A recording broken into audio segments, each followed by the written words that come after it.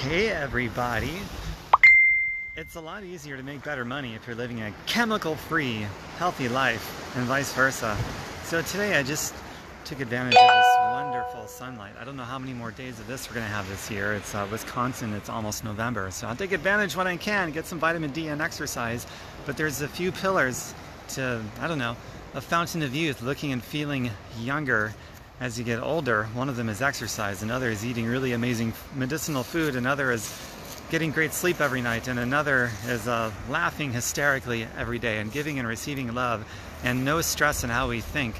All of those are the pillars for sure that goes into looking and feeling younger as you get older. And then if you want to make better money, well, fuck, I've heard people say your health is your wealth. That's true. To me, what that means when I think of your health as your wealth is it's a lot easier if you got the breath and the vitality to make better money if you're taking care of your health. And what good is it if you do have really great money but you have no health to enjoy it? So I think health is the number one wealth, and then the financial wealth is also, it's right after breathing oxygen. That's how important it is, because you can't do anything hardly without it, expenses of living and so forth. So that's why it's so freaking important to take care of your health, to live a chemical-free, healthy lifestyle so that you've got the energy and the breath and the vitality to do all the other things in life you want to do. Accomplish a goal, make better money, travel, solve problems. Maybe you're a philanthropist. You gotta have good health. If you don't, you're fucked.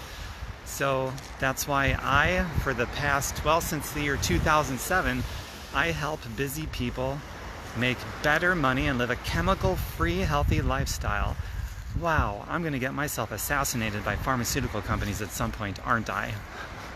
I guess there's worse burdens to have, right?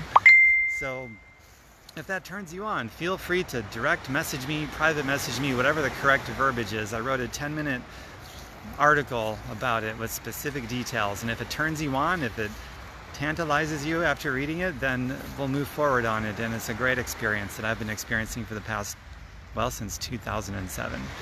So there you have it. Enjoy the day, rain or shine. Take those pillars I very briefly described to heart. I go into much more depth on those pillars throughout my website at tomberkenmeyer.com, just like it's spelled here on social media, tomberkenmeyer.com. And I certainly go into much more depth about better money and having the breath and the vitality to enjoy it and to be able to accomplish those goals and solve problems. So that's all I wanted to talk about right now. Getting on with my day. Bye for now, everybody. Mwah. Make out kisses. Hey, if I'm going to kiss you, I want to do it right.